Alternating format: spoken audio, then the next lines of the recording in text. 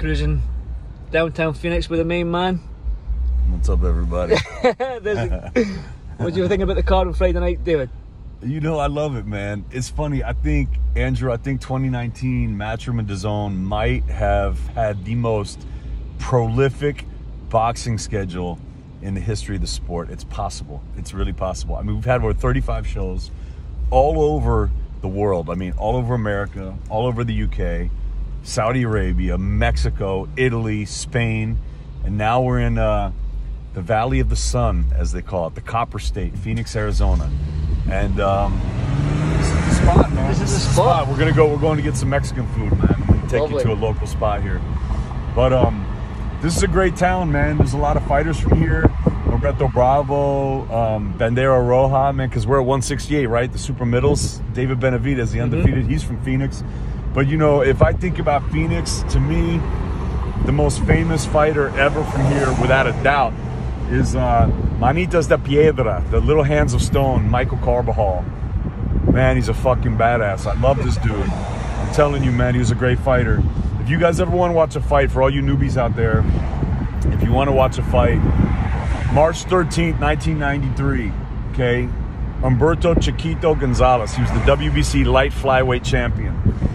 Michael Carbajal, IBF light flyweight champion. Man, two tough SOBs are on a collision course. Chiquito has one defeat, but that was from like a cut, so it wasn't even a real defeat. So basically both undefeated. Carbajal's undefeated. And they finally met at the Hilton in Las Vegas. And 1993 turned out to be the fight of the year. It was unbelievable. You know, Chiquito Gonzalez, he was just like a banger, and he's a switch hitter. He's a southpaw, but he can fight both.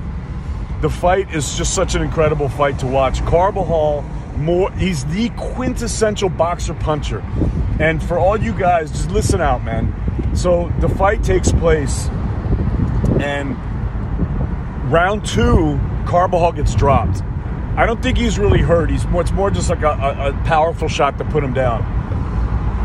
But his brother Danny's in the corner, and he's like, bro, fight at distance. But Carbajal knew he was doing better work on the inside, and they fought forehead to forehead, man, in the kitchen. It was an unbelievable fight. Round 5, Chiquito Gonzalez knocks down Carbajal, and Carbajal's hurt. This time Carbajal's hurt. Carbajal's hurt. He's wonky. He gets up. It's right as the round opens. He gets up.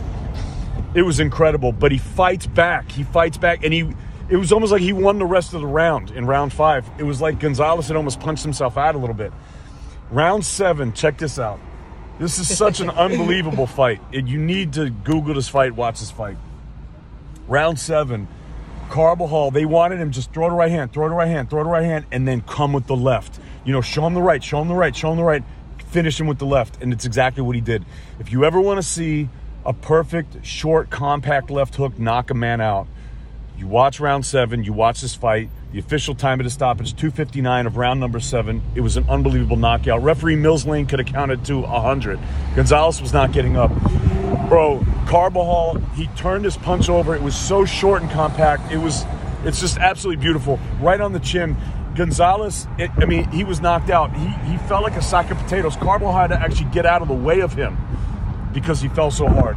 And actually, at the beginning of the round, he had hit him and almost knocked Gonzalez out. Gonzalez fell against the ropes. That should have actually been a knockdown. That was kind of a mistake on Mills Lane. Very rare mistake from the great Mills Lane. But anyway, both guys were inducted into the Hall of Fame in 2006. They were inducted together. They're both legends. And this is where Michael Carbajal is from. Manitas de Piedra, Little Hands of Stone. I fucking love the guy. What a great fighter. What a great fighter. I love being in this hometown. So anyway, we got a great fight card. Julio Cesar Chavez Jr., Danny Jacobs, Rashad Mahdi, Raymond Ford, Danny Aryalusanov. We've got, who else is on the card? Oh, we got B.P. Smith is on the card. Did you say Josh Kelly? Josh Kelly's on the card. He's fighting Winston Campos, who fought Josh Taylor in Scotland. That's in your backyard, right at the SSC. I did that fight. That was a good fight. So it's a great fight card. It's a really nice night, man. I'm really excited. It's a great way to close out 2019.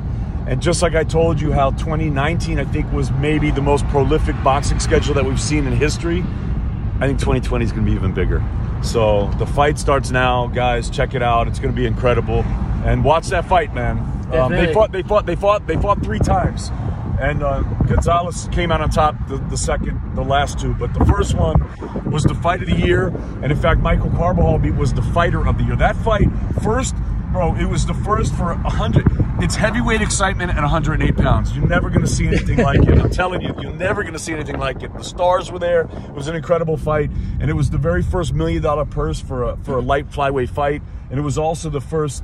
light flyweight fight that headlined a pay-per-view show. So it was an historic night, and it was amazing, and it's Phoenix history, and so that's why I'm talking about it now. There you go, the boxing encyclopedia. That is David Diamante. Well done, mate. Well, let's go and get this Mexican food. Yeah, let's go do it. All right, guys. It is special. Absolute dynamite. Oh, my goodness.